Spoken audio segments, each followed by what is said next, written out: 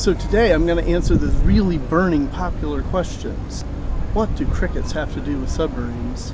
And where do the tiny cups come from?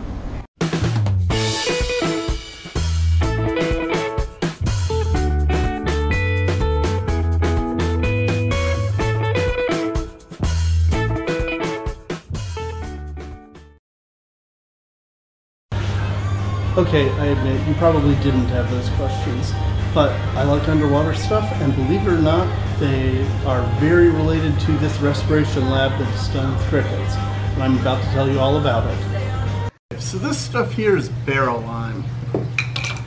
Now you can buy it as baralyme, sofna-lime, soda-lime, soda-zorb, extend air. They're all the same basic stuff. Mostly calcium hydroxide. It's all going to be this pelletized stuff. Really caustic if you get it wet, but it's not wet. These little granules absorb carbon dioxide out of the air.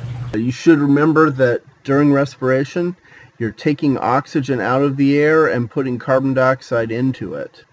In situations where you have to keep breathing the same air over and over again, being on a space station or a submarine, or using rebreather scuba gear, in those types of environments, the amount of carbon dioxide could rise to dangerous levels. To avoid having that happen, we use baralyme products to remove the carbon dioxide from the air. So now let's act like a cricket and get into an enclosed airspace.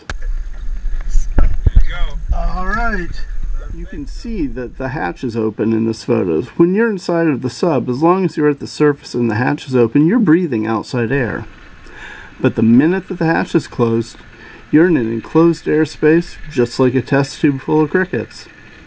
Okay, so we're a little bit below 300 feet right now, which makes it a perfect place to talk to you guys about your cricket lab. I know that seems odd, but inside of a submersible like this, you breathe in oxygen, breathe out carbon dioxide, and it's a closed space, so you would think that would build up. And we don't want the carbon dioxide to build up. So the carbon dioxide is scrubbed out of the air using sofna-lime or sofna-lime. The bench that I'm sitting on actually is full of sofna-lime, and it has holes in the side, and air comes in through the holes, and then a fan right here you could feel. Yep, right there. Thank you. That fan right there, it sucks the air through the sofna-lime and scrubs the carbon dioxide out. Now the reason why I'm mentioning it is because what you're going to be doing with crickets and test tubes today is exactly the same thing. You have crickets that breathe in oxygen, breathe out carbon dioxide. They're in an enclosed airspace, but the carbon dioxide is removed from the air using baralyme. Basically the same thing as the sofna-lime. There's some different trace elements. I filmed this guy diving with a rebreather on spring break in 2015. You'll notice he's not blowing any bubbles. Just like a normal diver, when he breathes air in, it comes in through a hose on his right side. When I breathe out, that air just bubbles away. When he breathes out, that air goes through another hose, a second hose, and goes to containers of baralyme on his back. Those baralyme containers will scrub the carbon dioxide out so he can continue breathing that air. In lab today, you are going to be using baralyme for exactly the same reason. You're going to be using it to absorb the carbon dioxide that is given off by the organisms that you have in a test tube, either crickets or bean sprouts.